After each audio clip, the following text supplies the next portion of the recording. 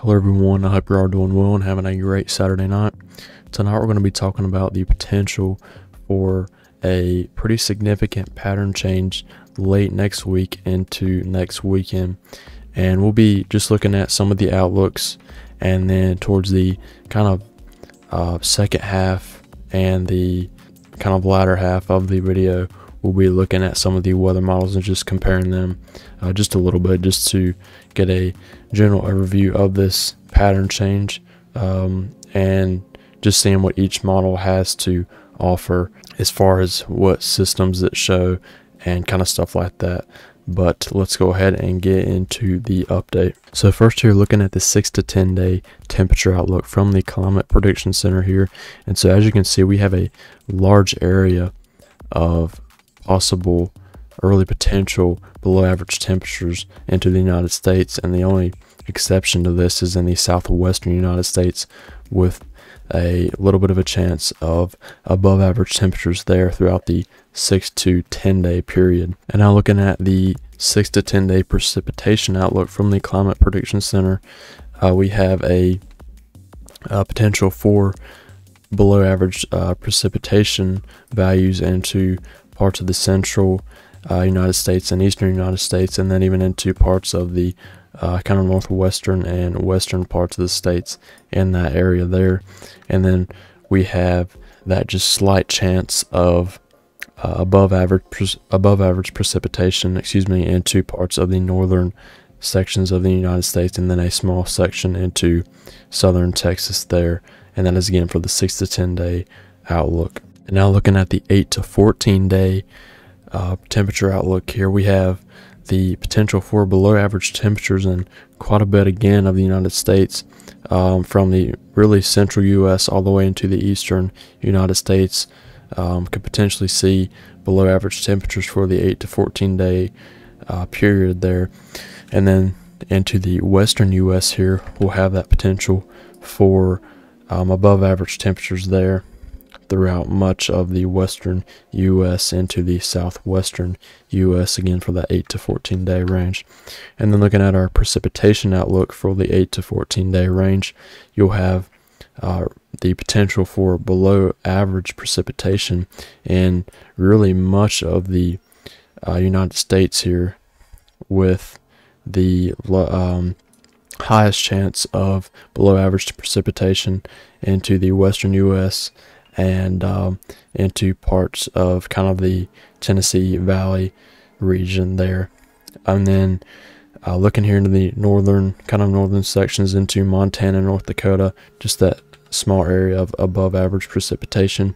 And then again into southern Texas and Louisiana, that chance for above average precipitation there is possible for the 8 to 14 day range. And then looking at the 3 to 4 week outlook here, we have the potential for below average temperatures into parts of the mid-Atlantic and northeastern United States, and then a potential for above average temperatures into the western and kind of south central and really southwestern United States for that 3 to 4 week range there. And then looking at the precipitation outlook here, you're going to have above average precipitation possible into the northwestern and north central United States, and then you're going to have just that small area of above average precipitation into southern Texas and southern southern Florida, but the peninsula of Florida there, for that 3 to 4 week period. And then into Arizona, New Mexico, and West Texas, a potential for below average precipitation is possible there for that 3 to 4 week range. Now looking at the GEFS ensembles here, and just really focusing on the next week and really week and a half. So first starting out with around now, you're going to have that area of above average temperatures really only for a couple days in the central U.S., and that will continue on to the east as you have this below average temperatures into really Canada and the north central U.S. move in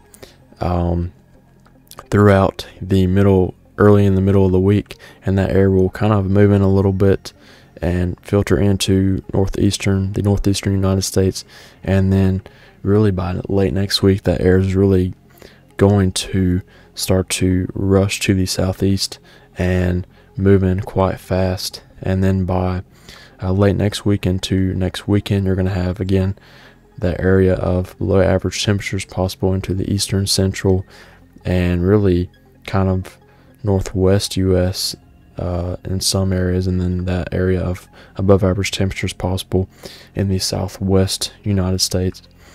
And then, as you can see here, this area of below average temperatures lasts for quite some time, all the way into, again, starting really late this next week into this weekend, and then this shows up on the GEFS and lasts really throughout the next 2 weeks almost. And again, this is kind of getting far out, so it is not as reliable, but I mean, just on the latest GEFS, you have cold air, colder than average air, remaining into the central and eastern United States all the way throughout next weekend into early the week after next.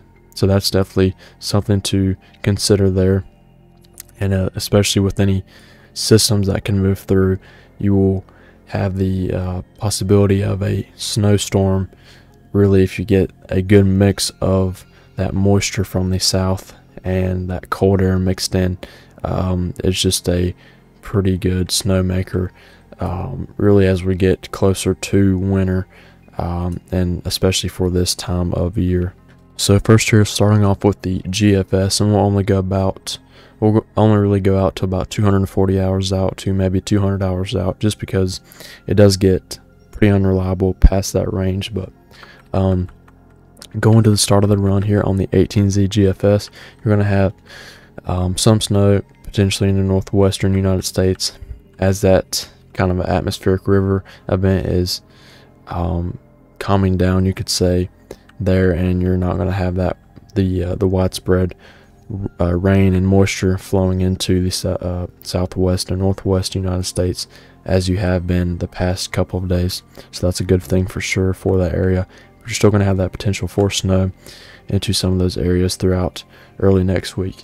And then by the middle of next week, we're kind of watching this system right here that can move through and could really dump some snow into some of the areas, kind of into the Great Lakes, not really Great Lakes region, the Ohio Valley, into the northeastern United States, especially towards late next week. This could be a significant snow event for the northeastern United States, as well as sections of maybe the Ohio Valley again.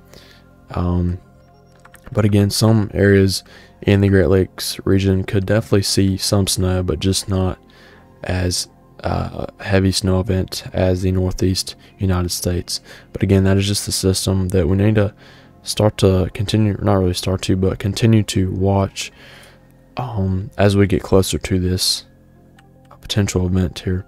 And then as you go throughout that run, as that system exits the United States, you're going to have more kind of back end snow that can move in even into the Great Lakes region, into the northeast and mid-Atlantic, again from the 18Z run here. So again, just something to watch as we get that cold air and the system would move through. But the cold air really won't be as far south by this point, and this is going to be the system that really brings this cold air in. So you'll have to watch that for your snowfall potential. And as you can see, here's kind of the area of the system, and then by that time the system moves out, that cold air really starts to go into and move into the central and eastern United States.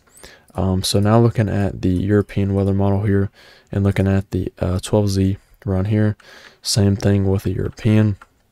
Shows that rain and snow moving into the northwestern United States, and then you have kind of a low pressure that forms showing up early next week. This really doesn't show up much on the GFS, but that could bring some rain and some snow into northeast United States.